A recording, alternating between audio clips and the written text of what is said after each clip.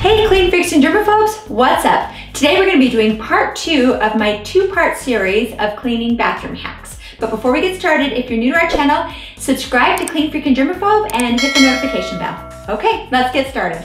Let's start with the shower. If you use a squeegee after your shower, it helps to keep down the watermark buildup on your shower. But if you already have some water spots, use a dry magic eraser to easily and magically wipe away those watermarks. Thanks, Mr. Clean. While we're talking about showers, after you dry off, use your towel to dry off the handle and the shower head. That keeps water stains from building up and keeping your faucet and your handles shining daily. When your shower needs a good cleaning, get a scrub brush like this. Mix half vinegar and half liquid Dawn into the compartment for a powerful yet safe cleaning agent that is great for hard water and soap scum.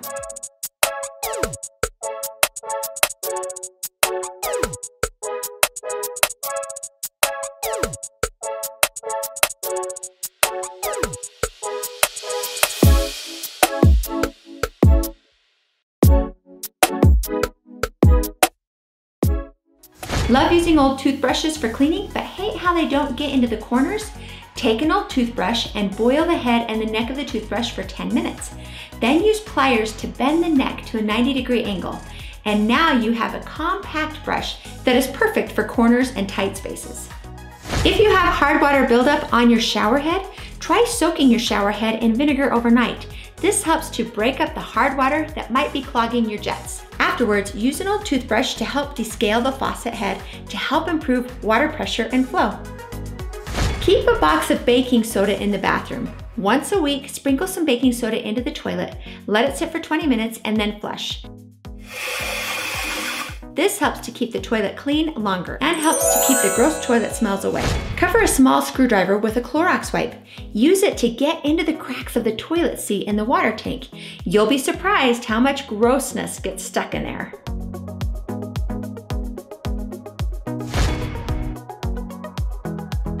Trouble with your toddler wasting toilet paper for their entertainment? Fold the leftover cardboard toilet paper roll in on itself and put it inside the new toilet paper roll. This will make it more difficult to unroll the toilet paper, discouraging extra waste. Let's talk about cleaning your toilet plunger. That's right, if you think about it, that plunger manages to get itself into quite a few messes. It too needs a cleaning from time to time. Put the plunger in the toilet and flush a few times.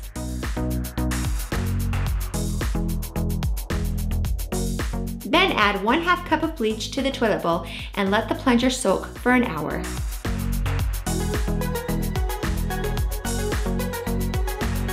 Then flush again. And there you go. An easy clean, and the best part is you don't have to touch the dirty part. Sometimes we forget to clean our cleaning equipment, and one of our germiest cleaning utensils is our toilet brush and its holder. It's often overlooked, sometimes never being cleaned at all, ever. Worse, most people put the toilet brush back in the toilet brush holder when it's still wet, leaving your toilet brush to harbor even more germs. Every time you are done cleaning your toilet bowl, then let the toilet brush dry while propped in between the toilet bowl and seat. Spray the toilet brush holder as well. Replace the brush into its holder when both are completely dry. That's it for now. Subscribe for more videos like this one. Hey, you're still watching. That's awesome. You know what? If you liked this video, I bet you would really like my video on the 10 amazing products to speed up your cleaning routine. Because who doesn't want their cleaning routine to go faster?